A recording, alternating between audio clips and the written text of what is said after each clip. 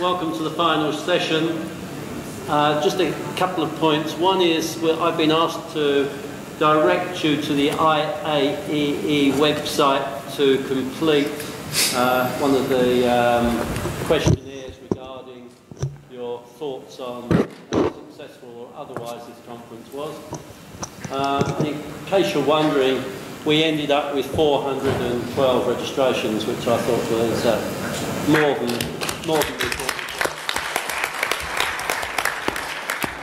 So we've got the concluding session, and essentially this is really asking our four guest speakers to imagine how the energy market from various perspectives will look over forthcoming years and decades.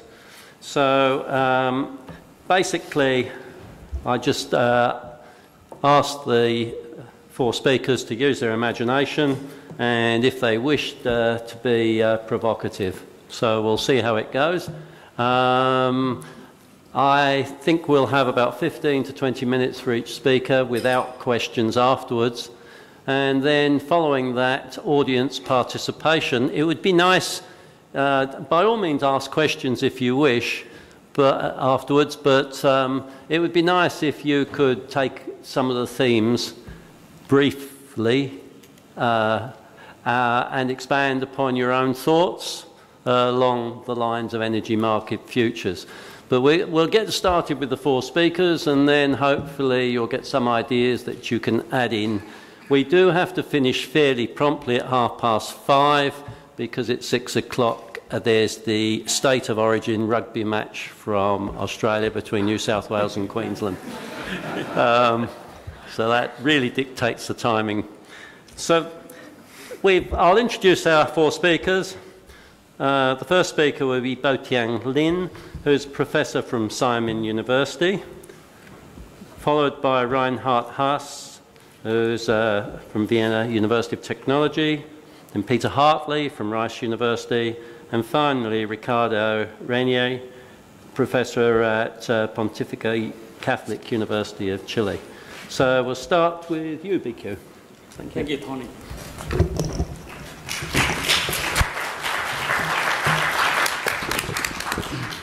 The first, I want to thank you for all of you that stayed until last moment. I only expect about 20, so it looks like more than 20. I was asked by Tony to provide the outlook or forecast what China's energy demand or any structure looks like. And I almost replied to him, I said, well, it's something that's not possible. Well, let me show you why it's not possible. What's going on? Well, that's really not possible, huh? That's also not good. Also, this one? No, I'm using this one. Okay, that's not possible. Look at that. That's China's GDP, energy, primary energy, that's blue one, and also electricity, green one. And that's how it looks on the demand growth rate every year. And that's not possible to forecast, right? How do you do that? So at least from this, for example, in 2010, 2011, our electricity demand is roughly 12 to 13%. If we go down to 2015, it's 1%, or close to zero. And also, there's one huge dynamic jump up and down. That's impossible to forecast. Second is that there's a huge gap sometimes between GDP and energy and electricity demand. So many foreigners began to question how could that be possible. Normally, that certain portion of GDP with a certain portion of energy demand, you cannot produce GDP without consume energy. So therefore, have to be certain. What is not certain there? Okay, it's not certain proportion there. It's a jump up and down, all the time. So given that I'm not pretending I can forecast it, but I will try to understand why it's such a fluctuation and why there's a big gap, possible to have a big gap between GDP and energy demand, electricity demand. And this is CO2 growth. We'll come back to this later. I think the main reason why there's a huge jump back and forth between the energy demand and primary energy demand and electricity demand. And also sometimes produce a gap between GDP and electricity and energy is because of the China's energy and electricity consumption are heavily concentrated in the heavy industry. 5 or 6 steel cement consume roughly 63% of energy in 2015. This is 2015, I believe.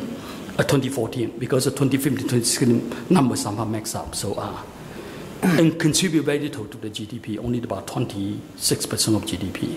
Now, the rationale here is that the heavy industry is very sensitive to economy up or down. Okay, so when economy begin to see the signs of economy going down, the heavy industry respond to it very quickly. Other industry responds a little bit more slowly.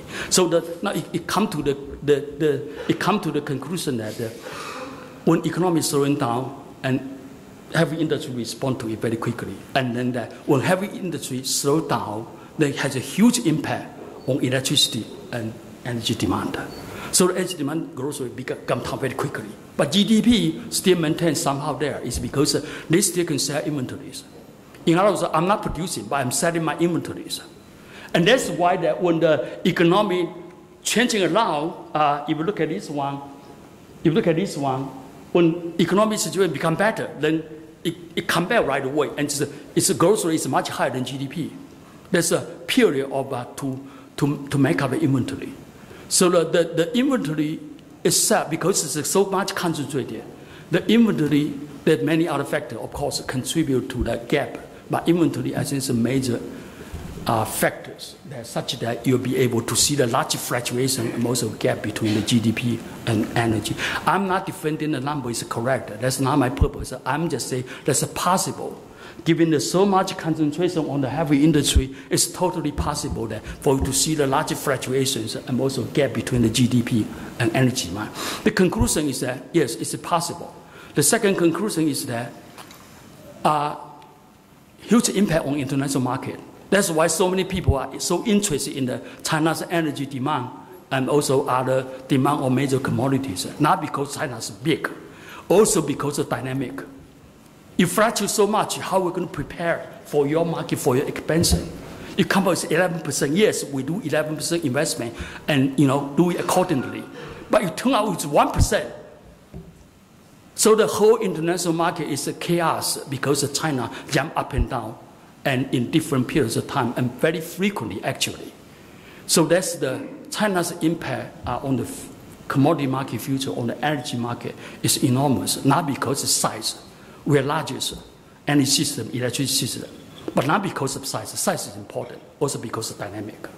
So everybody watches China's energy demand and GDP growth and also other sides of economy very closely. It's precisely because there's so much dynamic there. Another conclusion is that if looking at here, many people criticize that how come China with a power surplus of 20 to 35% right now, and we still come up with 50 to 40, 60 gigawatt, 40 gigawatt, I think about 40 gigawatt coal-fired coming out this year. The people begin to criticize, given such a surplus, how can you still building it?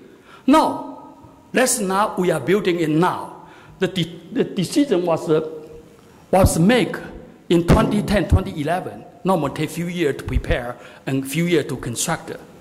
So let's say that if we stand at the 2010 or 2011, go back, the investors, the planners, governments, they all get together, discuss it. How much will be electricity demand in 2015, let's say? What do you think will be the answer? Conservative will say, well, at that time it's a 12 to 13. Conservative will say 10. More optimistic will say 14. But nobody will be able to forecast the electricity demand will go down to 1% by 14, 15. You just cannot. You stand high, forecast high. You stand low, forecast low. At this moment, nobody will forecast the electricity demand will go up to 7. You'll be crazy to do that, given that last year is only 1%. So that's the situation. It seems to me that in a developing country, large one, with a huge large economic growth, it seems to me that surplus and shortage is unavoidable. It's because that you prepare for something, you come up with something else, and that's because of fluctuations. So what I'm saying here is that, yes, the gap is possible. Fluctuation is because of so much concentration, and heavy industry respond to the economic environment very quickly. And also that, the whatever China coming up right now is a kind of, you can do better, but it's not really avoidable. So but I haven't really answered how to forecast China's future energy demand because I'm not pretending I can do it because I cannot. Given that you can see the picture here, but in terms of energy structure, the picture is much clearer. Okay, and in my questioning, how come you cannot forecast the demand? How can you forecast the structure? Why I do my best. This is China's energy structure at this moment. This is in I think in 2015. This one I update one more year, and 2016 number is maxed up again. I couldn't really figure out how they come up with number for 2016. But let's use it 2015. The oil is 18%, coal is 64%. The non-fossil fuel is 12, natural gas is 5.9. Right now it's 6 point something, okay? 6.2, 6.3. Nuclear is 1.4, wind and solar put together is on 2.1. Hydro is 8.5. Now what is going to happen for the energy structure under the 13 5-year plan? We have very clear mandate for energy structure actually. Now let's look at the how it's going to happen. Well, if you look at the coal 64% definitely have to come down. There's no other, you cannot really negotiate with that because of the pollution, because of low carbon development. The hydro is going to be more or less flat, 8.5%. Maybe in short run go to 9, later on go back to 8.5 because of limit potential. We don't have much potential anymore. So if the hydro can maintain its share in the short to medium term, we are lucky.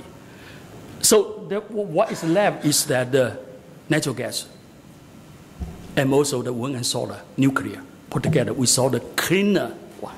So it seemed to me that the coal will go down, the oil will maintain more or less, and then the hydro will also maintain more or less the same proportion. But the clean one here means the natural gas, wind, solar, and nuclear altogether roughly 10% in 2015, roughly 10% in 2015. This one go up, but coal will go down. So this one is clear. There's not much doubt on this one. However, it really depends on how much primary energy demand grows. Right now, the cleaner one, natural gas, nuclear, wind, and solar put together roughly 10%. Now let's assuming primary energy increased by 1%. That 10% had to increase by 10% to meet the 1% incremental. So let's say that if primary energy demand is growth of 1%, the substitution of coal is still possible. But what if primary energy go up to 20%? Then you got a big problem. The coal is possibly need to come back. So the future energy structure changes. It really depends on how much energy demand growth, the primary energy demand growth. Though one close to zero, we substitute the coal. One, we should be able to meet the incremental demand using natural gas, wind and solar, nuclear. If go to 2 or 3, then you got a problem compared to coal. So don't say that coal is at the peak at this point because we still don't know that in the future how much energy demand coming back. We have no idea because given the history, there's a huge back and forth. Whether the current new economic situation is a new one or is it just a temporary slowing down, we still don't know. We have to see for another couple of years. Now, given that the condition of let's see the government's target by 2020. The government target is that we are going to have 15% of non-fossil fuel. Right now, it's a little bit more than 12%. So the most still missed of 2 or 3%. Given the current government's effort pushing for nuclear, for wind and solar, that's possible. And also in the short run, we can also have some hydro increase. So there's a possible that by 2020, we are going to have 15 non-fossil fuel. Now the argument here, as I said, the oil possibly increase a bit because of security issues. We are depending abroad 65%. It's a huge country. We don't want to depend too much, even though that's inevitable. But at least we try to make it slowly. The dependency will make it slowly. So the oil will be somewhere around 18.5%. And then here, hydro will be go up to 9%. So nuclear 2.5, that 2.5, that 1, the cleaner one, fossil fuel up to 15%. So the main debate, in fact, by 2020 is between natural gas and coal. In the government's target, natural gas is 10%. But I don't believe that's possible because I calculated it. Last year, natural gas is roughly 8%. Now, if I assume that 1% energy demand incremental every year, that will require from now on every year 15 to 16% real growth of natural gas every year. In that case, I don't think that's possible because given it's only 8% last year. I don't know. From demand side, well, that's not that bad because we have a very little natural gas turbine. We can always use natural gas for peak power and make it more efficient as long as the government willing to pay for it to come up with a special tariff. Natural gas turbine can come up very quickly. So the demand side is really not a problem. But however, all the people in China told me the demand side could be a problem. But in my view, the demand side, if government willing to do it, willing to push for 10%, they can actually do it. But what about supply side? Well, the people say, well, it's funny. We have a surplus at this moment. I say, yes. Now we only use for cooking and what? Cooking and heating, a little bit heating. Of course, you have surplus. But what you begin to go into the electricity generation, you still have surplus or not? You don't. So you don't know where the gas will come from. In fact, that is a bilateral, and there's a need to build infrastructure, something like that. So therefore, I feel the natural gas is a big question mark at this moment.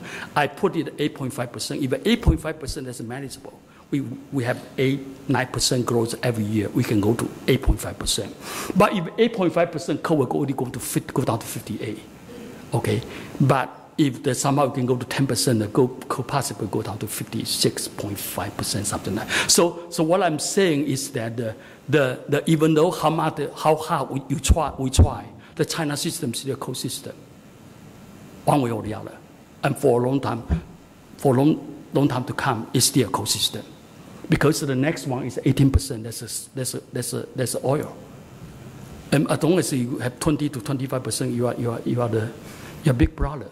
So it seems to me to avoid the coal, discussion of the coal is very difficult in China. And by the way, we roughly had about 1,000 gigawatt, I believe, in a couple of years of coal-fired power plant lock. How are you going to get rid of coal? It is not possible. What you do is slow down the coal, make sure that we, in the future, incremental, we use the greener one, we use a cleaner one to satisfy the demand, and at the same time to reduce the coal bill. How much do I stay at time? Oh, -5. Huh? -5. -5. Okay, thank you.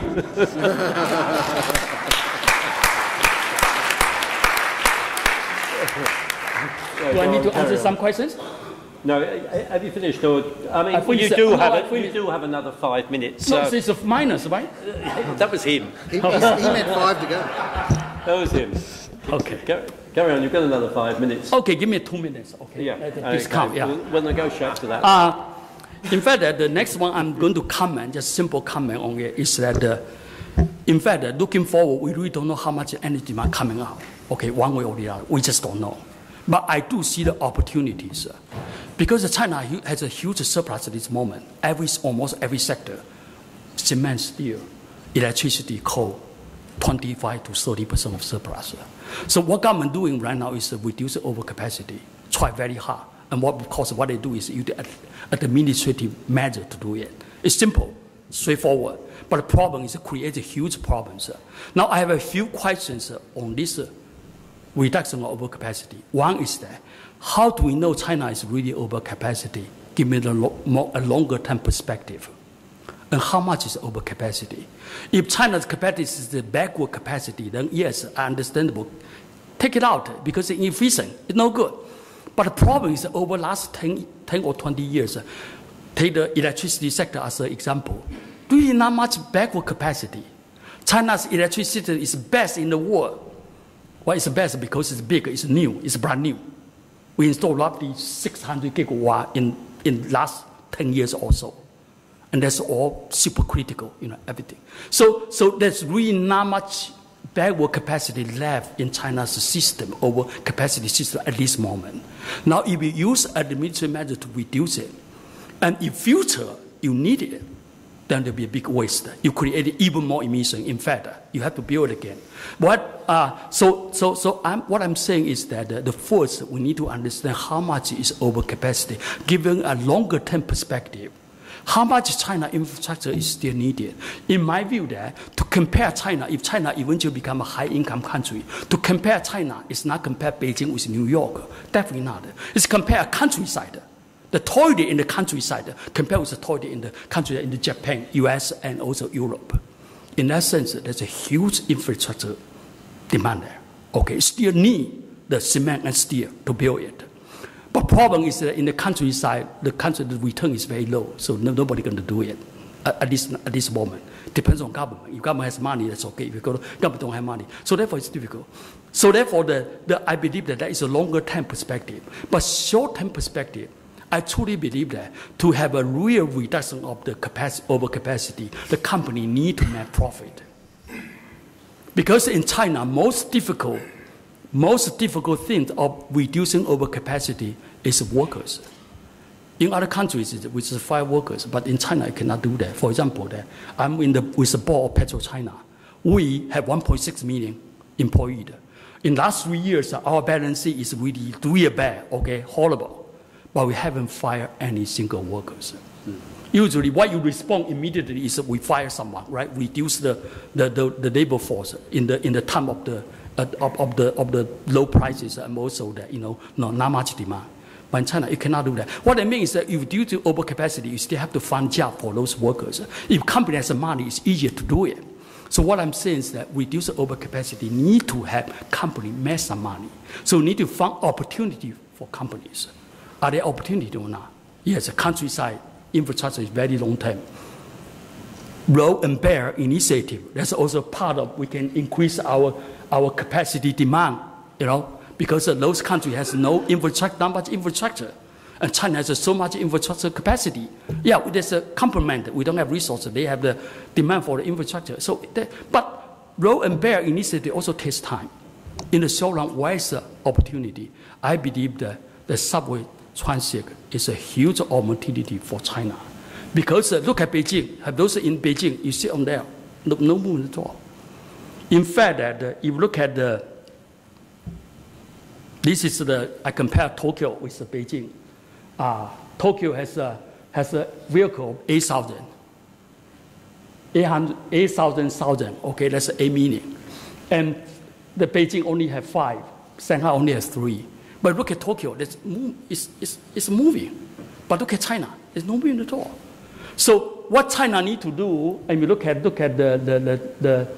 transit, rail transit, the Tokyo is 2,500, Beijing is only 5, and Shanghai is 6.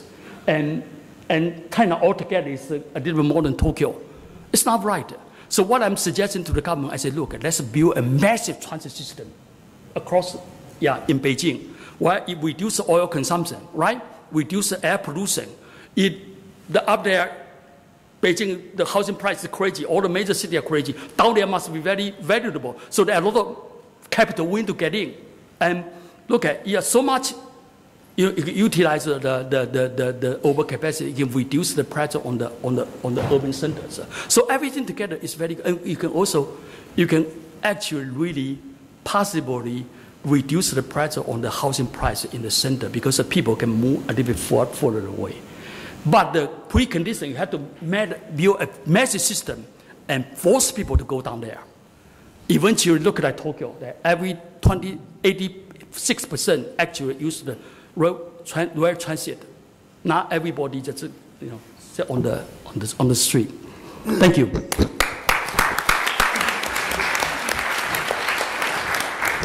As I said, we'll take questions and comments at the end, so you can sort of integrate your questions across all 4 presentations. Next, Reinhard Haas' presentation. And while he's setting it up, I'll just remind everybody that Reinhard is running with his colleagues, running the regional conference in Europe in Vienna in the first week of September. Thank you, Tony. Good afternoon. If we talk about energy futures, I think it's well recognized that electricity will play a major role in the future. More and more services are provided by electricity, shares of end-use consumption in electricity increase, and one of our major ideas, especially also in Europe, is to put more electricity, to play more electricity, can generate more electricity from renewables, especially from variable renewables. And I will now share with you some of our ideas on how to integrate even more large quantities of variable renewables. I will give short an introduction on the motivation, show how variable renewables impact prices in electricity markets, explain the core problem of capacity payments. I will focus on the role of flexibility and sector coupling, and balancing groups for a future market design, and conclusions will complete my presentation.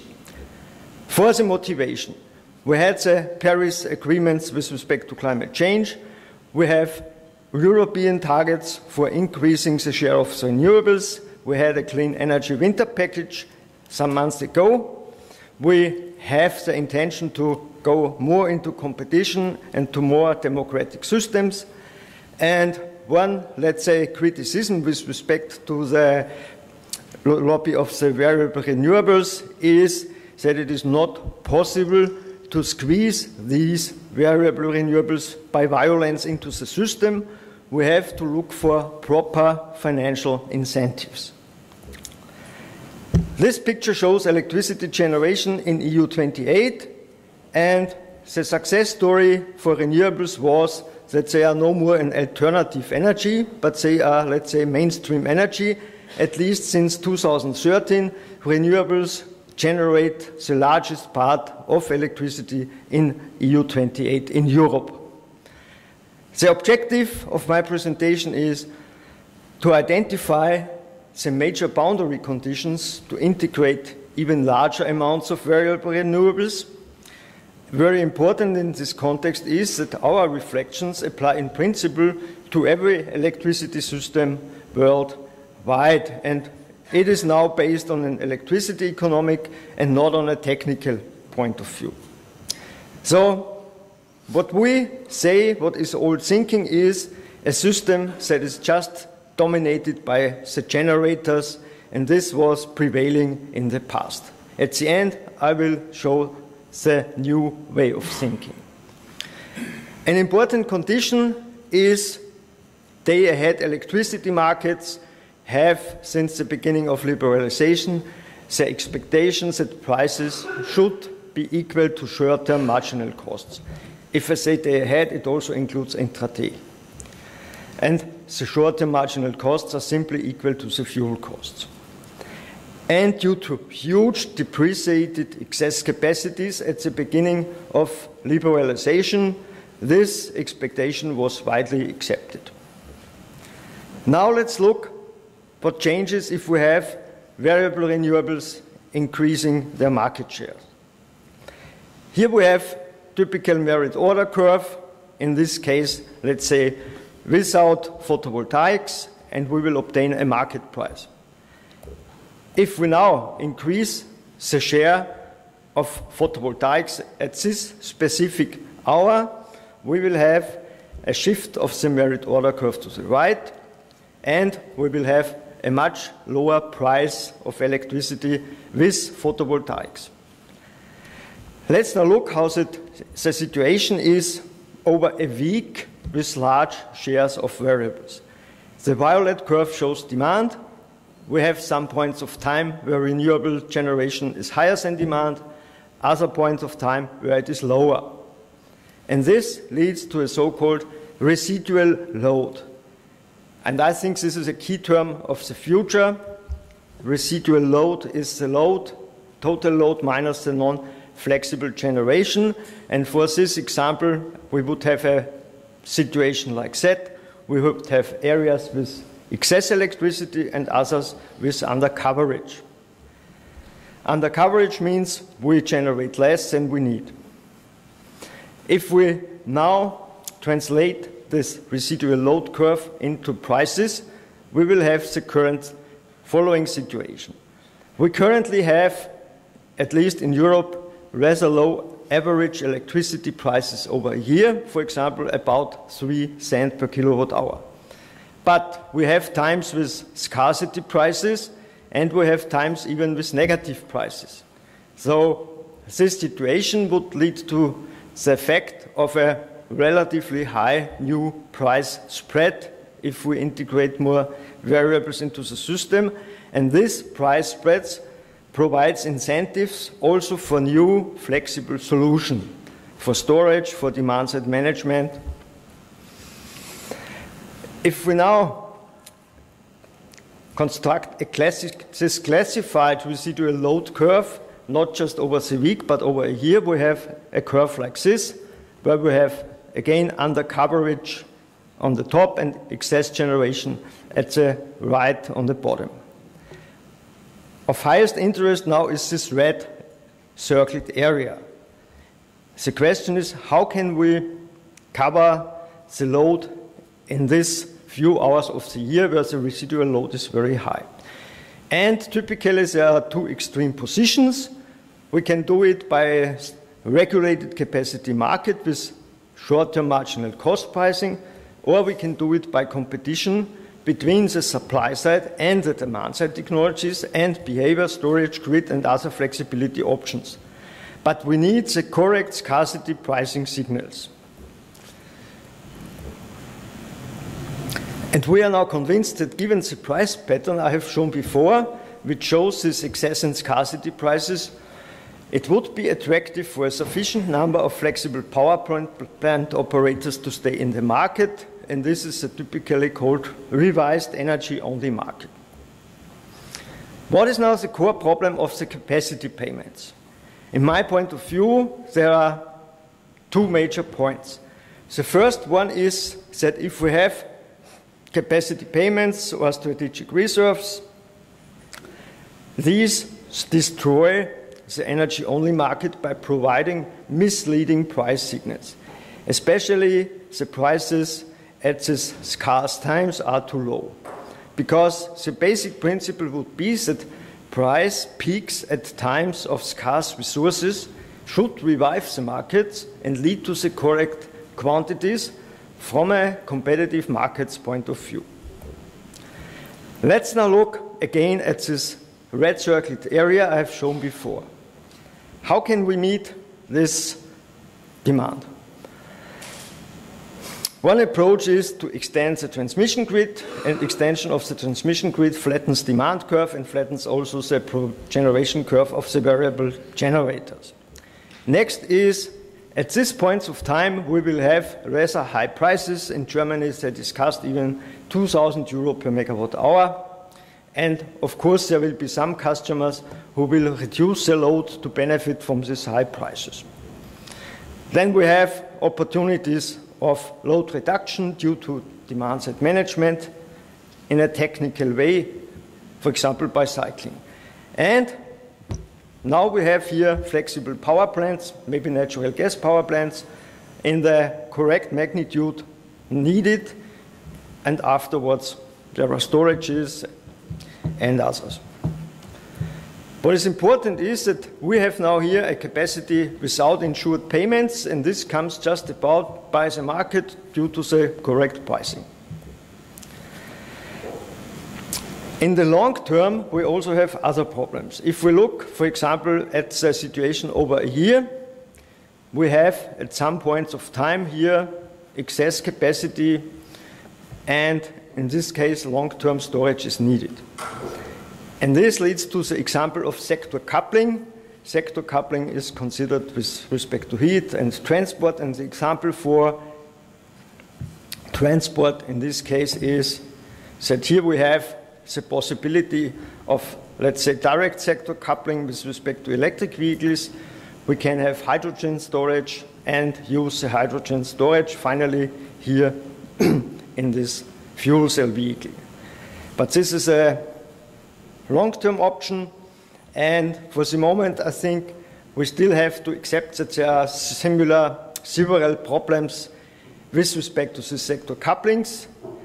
So the idea is that in times of surplus generation, we use electricity for heating and cooling, and on the other side for transport. But I would say today we have still some vague, simplified suggestions, and there are no convincing long-term solutions. In addition, we have to think about central, for example, different power to something approaches versus decentralized, for example, on end-user level, heat pumps, electric vehicles. There were many presentations here at this conference which were looking at the details of these couplings.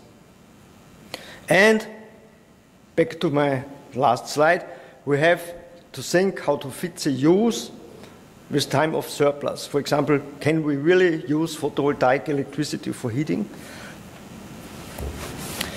This brings me to my almost last point with respect to the types of electricity markets and how to organize them.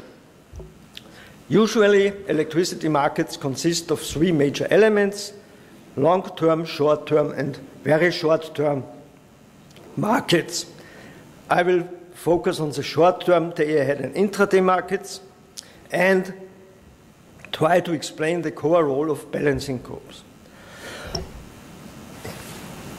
A balancing group is an entity in a specific control area of an electricity system. And it exists in Germany, it exists in Austria, but you can consider it, for example, as a municipal utility of Vienna, of Singapore, of Shanghai. It's an entity where you have to balance at every moment demand and supply. That is to say, you may have different generators in the balancing zone, you have imports, you have exports, and you have consumers. But at the end, the balance must be evened out. And if this is not the case, then you have to pay. But to meet this target, the operator of the balancing zone or of the supply company of Singapore can have own generation, can have storage, can use flexibility measures, trading contracts in the long term, day ahead and intraday market. But if there are deviations, the costs are very high. So the balancing group manager should avoid these deviations. So this finally leads to a situation, what we call new thinking, where you have, let's say, different generators feeding electricity into the grid. You have still some storages as before, but you have now a two-way system where the balancing group, let's say, is a major coordinator. You have prosumers, you have different flexibility options, and you also have generation and storage at the side from the end user. And we think that in this system of the future, we can have more democracy, more flexibility, and an additional component is the possibility of decentralized photovoltaic systems. We had tremendous decreases in the costs of PV systems in the last 10 to 15 years. And for the example of Germany, here we have the development of household electricity prices. And in this figure, by about 2012, we would have reached grid parity, that is to say the household electricity price is equal to the costs. And this gap has widened, and today the difference between these two is even much larger. But what only counts is if the purchase of if the savings of electricity are smaller than the costs, the customers will use it and buy PV systems by themselves. But what is important is that this is a process that is irreversible. There is no sign, no reason why PV prices should increase again. So for the future, in many countries, more and more customers will have this opportunity to generate the electricity by themselves. Of course, own use is shown here on the vertical axis. Own use is not or almost never 100%, so you have to find the proper size of the system with respect to your current own consumption. This brings me to my major conclusions for this future electricity outlook. First, I think most important is that a future sustainable electricity system needs the integration of many technologies and demand-side options, and there will not be any single solution, one size fits all. It is important to note that larger market areas are in principle favorable, as I have explained. Very important for the integration are correct price signals, which offers also possibilities for other new small players, and here in brackets including CO2. This would help a lot and would lead to not the need for subsidies. Most urgent in this context is to exhaust the full creativity of all market participants, including what I have explained, decentralized photovoltaic systems.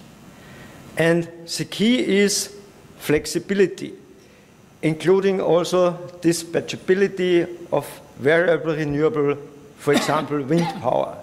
You can shed wind power at some times and you can have a huge contribution to a better market performance. Currently, we have rather low economic incentives for these flexibility measures, but some activities we see in different balancing power markets have started, and I think they are very promising. With respect to capacity payment, we just have to bear in mind that any capacity payment will distort the systems towards more conventional and less renewable capacity because they are competing or kicking out of the market the flexibility measures.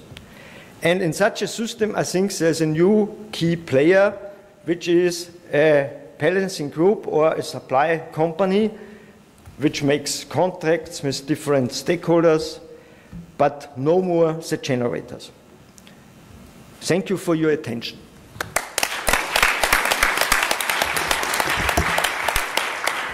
Thanks, Reinhard, for covering a topic which is plaguing many liberalised power markets at the moment.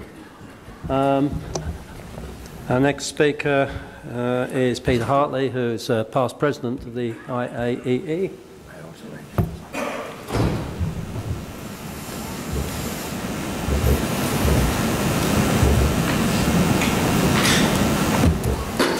Okay, thank you very much, and also thank you all for staying through to the last session. And I'm going to, some of what I have to say is, I think, going to summarise a lot of what I've seen in some of the other presentations through the conference, but maybe a slightly different take on it. But Tony also asked me to say some controversial things, so I'm going to throw in something controversial at the end. Right. So we'll see how we go with that. So I've been thinking about energy transitions recently in some research, thinking about a dynamic optimisation model where you sort of go from where you are now to where you may want to go in the long run. And a really important issue here, which I think Professor Lin emphasised, is that there's an enormous amount of inertia in the energy system. His sort of calculations really illustrated this, that if you have a small source now, you have a growing demand, you have to really multiply the amount of that new source that you're adding to the system to keep its share the same. So it's just sort of the arithmetic of growth. And so this is a very important point, I think, so that the systems tend to evolve fairly slowly because of this. The other point that I want to make to start out with is that I think that fossil fuels, the sort of death of fossil fuels has probably been exaggerated, at least in the short and medium run, not only because of this issue, but also because there's a lot of technological change going on in the fossil fuel industry, and it's a moving target for the alternatives. And it's interesting, if you go to conferences in Houston, almost all the discussion these days is about technology, new technology in the fossil fuel industry, and people bringing in technologies, information technologies, and from lots of other industries. I went to a presentation not long ago where they talked about something they learned from the dog food production industry.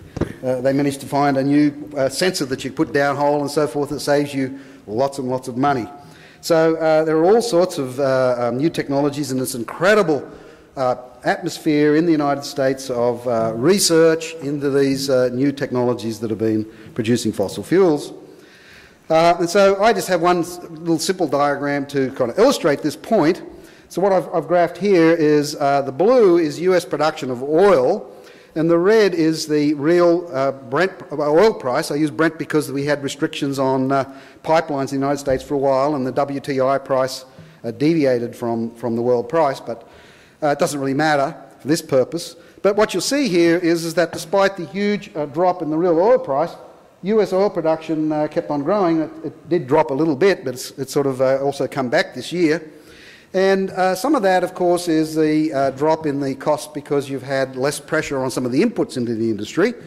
But really, a huge part of it is continuing technological change, which has really made this unconventional oil and gas production. The same sort of story here as with gas. This one's gas price. It's a real Henry Hub price, and you've got real gas production in the United States. So despite the fall in the real price, you're able to get continued growth in production, or very high production, because of all the technological change. So that's kind of my first message. It's sort of a message from Houston, I guess. A little different from what we've heard here. The other thing that I would like to talk a little bit about is sort of the type of fossil fuel. And so, I think for a long time people have been arguing that we do expect the sort of economy to move towards natural gas. And a really important point about that, I think, is the growth or sort of developments in the LNG market, which are going to, I think, spread some of the benefits of some of these lower costs of producing natural gas to other countries around the world, not just the United States. And so I'll say a little bit about this. So here's world natural gas trade, and this is kind of pictures that we've seen, I think, during the conference. Other people put something up like this. Total gas trade is the blue, the pink is the LNG part, and the green line measured against the right-hand scale is the LNG proportion. So over time, we've had a big growth in trade in LNG, both pipeline, big trade in gas, both pipeline and LNG, but the proportion of LNG has actually grown relative to the total. Actually, the growth in LNG since 2000 is 6.1% annually, despite a weak market in 2011 and 2016. Contrast that with the average annual growth of global total primary energy from natural gas of around 2.5. So that's the LNG part's gone up faster than natural gas as a whole. And actually, gas has actually increased its share in TPE as well. And some reasons for the growth of LNG have been the lower costs of LNG shipping, and especially floating storage and regasification units, which have lowered the cost of regasification. And of course, I think the strategic value of LNG relative to pipeline gas. And so there I'd advertise Natalie's paper. She won the prize for the best paper, so she's talking about how, those of you who went to her presentation, the value of LNG as a strategic weapon, I suppose you'd say, within Europe. Natural gas has several advantages as a fuel, especially relative to coal, because it's less polluting. Combined cycle gas turbines in particular are much more energy efficient. And open cycle gas turbines are very flexible and are useful for backing up renewables. So I think all these things have led to an increase in the demand for natural gas. But, nevertheless, natural gas is more expensive in most locations around the world than coal, and requires more expensive infrastructure. So actually the average annual growth of total primary energy from coal worldwide over the same period has been 3.8%, which is higher than gas. Now, another thing about the gas market, so I've got a graph here of various spot prices. So this is the national balance point price in the UK, the Henry Hub, and the Japan-Korea market price. And you'll see right on the left of the diagram that basically all three prices move together. That's when the United States was importing LNG into the Gulf Coast. But then around 2010, the development of the shale gas essentially shut off LNG imports into the Gulf Coast, where they compete with Henry Hub. And so you had a separation of the US price from the other two, but the other two still went together until we had Fukushima, and there was a huge increase in the demand for gas, including particularly spot gas. And then you had a separation. It's basically like the equivalent of a basis blowout, is the way I described that. And basis blowout in the US, where you have, cold vortex in New England, huge demand for natural gas, not enough pipeline capacity to get there. You end up with $100 gas in Boston. It's with $3 gas in Louisiana. So similar kind of thing here. If you have a big increase in LNG, you have like the equivalent of a basis blowout. You can see, though, after the particularly development of the PNG LNG terminal and other terminals in the Pacific, the critical shortage has gone away, and now, again, you've got basically JKM and NBP running together. Henry Hub is still below, but we would expect Henry Hub, once the US gets into exporting, to start to track the others as well as an export netback. There will be a differential, but it should really be, once again, related to the others, this time through exports rather than imports. The other thing that we've seen in the LNG market is a big increase in the proportion of spot and short-term trade. That's here, the blue line. It's now up towards 30%. This is the GIIGNL definition of short-term trade, 4 years or less. The red line down the bottom is re-exports of LNG, and that's also been growing. And I would argue that the growth in the short-term trade is also helping with arbitraging natural gas prices around the world. And so putting that together, what might be the effect of the US plants on LNG trade? Well, these US plants require much less investment because essentially there are a lot of brownfield plants in effect. A lot of the port works have already been done, the storage facilities have already been built, and the pipeline connections to the market were already in place. This was all done because these were regas terminals originally, when everyone thought the United States was going to become the biggest importer of LNG in the world. So these are a lot cheaper to build, which is very important. You don't need to find as much long-term contract to finance the investment. That's my view of one of the major reasons for long-term contracts. And these exports from the US should support continued growth, really, of spot trade and price arbitrage. The exports are under a tolling arrangement with a feed gas price related to Henry Hub, tied to Henry Hub. A lot of the buyers are adding LNG to their global portfolio, which they're using to optimise trade around the world and equilibrate price, take advantage of arbitrage opportunities. And the future, with these terminals being built, because of the accident of history, we're going to have these export terminals right next to import terminals with a pipeline connection to the most liquid gas market in the world. And to me, what's that spell? It just smells like arbitrage. So these things are ideally set up to take advantage of arbitrage opportunities.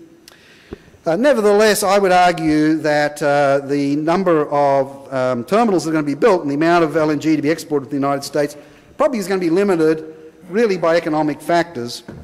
And eventually we are going to need, as someone has pointed out in some of the presentations I've heard here at the conference, the future greenfield developments are likely to require higher prices and long-term contracts to underwrite the investment. I have a little chart here of the proposed LNG terminals in the United States. The ones operational or under construction, you can see there, amount to more than a quarter of the 2016 total LNG market in the world. If you add in the ones that are approved and not yet under construction, it takes you up to almost a half of the 2016 total LNG trade worldwide. And you add on 6 terminals pending application and 7 in pre-filing, it adds up to more than 110% of the 2016 LNG market. So it ain't going to happen. Okay, but a lot of this is under construction, it will be built, and it's going to have an impact on the world market, and I think it's going to lead to much more price arbitrage between regions. And here, as I sort of emphasise that point again, here's typical shipping costs actually, and this is taken from Platts, but what you'll find is that the US is not exactly, shipping costs are pretty high to lots of parts of the world. And so, there's an issue. It won't actually bring prices down to US prices, but still I expect them to be related and to track with a gap, and it will be a substantial gap. The next point I want to make is that, so this is sort of oil. I think we've got, the technological development I talked about. We've got into gas. The third thing is, and this came up very much in a session I was at here where people were talking about the need to expand electricity consumption around the world. And the key point is that developing countries want cheap electricity, okay? And they want to have what the rest of us, people living in those countries want to have what the rest of us have got. And electricity is incredibly important to your standard of living. And I would say these people have every right to be able to get the same kind of standard of living we've got. It's very important for education, it's very important for healthcare, very important for lots of things to your standard of living. And so in order to provide electricity, people want to use the cheapest form of electricity there is. And so this, I think, gets back to the coal point. So this is growth in world coal consumption, and the big green in there is China. But we've also got India coming along, the purple, and then, you know, we have things like, right in this region, Indonesia has a program to add 35 gigawatts of generating capacity. Last I saw, the plan was 30 of the 35 are going to be coal. You know, and this is a map that we like to show at the Centre of Energy Studies at Rice University. This is a map of the night time where the lights are on. Where the lights are on in the world is where the electricity is. And a lot of those places where there's darkness, it's not because there's no people there. There's billions of people there, but they don't have any lights. And they want to get the lights, just like the rest of us. And for a lot of people, that means they're going to be using coal. And I just think that's a fact. For the next few decades, you want to think about energy, what's going to happen with the energy system. So we've got the inertia, we've got this development.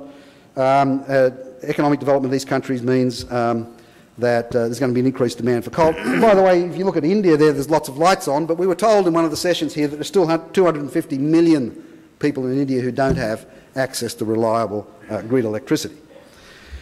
And of course, these points are reflected in any kind of energy forecast you'd like to pick up. I just picked the EIA one, and what you see is, you know, still tremendous growth of fossil fuels for you know, the immediate next few decades. And I just think that's realistically that's what we're going to see.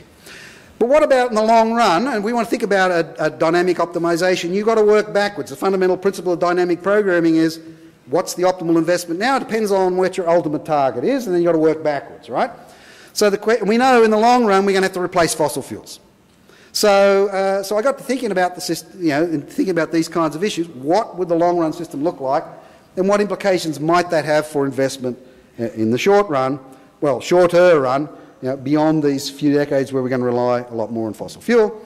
And so I got to thinking about this issue, and I was looking at, so I decided to look at the Texas system where we have a huge amount of wind and take that as a model of what it would mean to supply electricity without fossil fuels.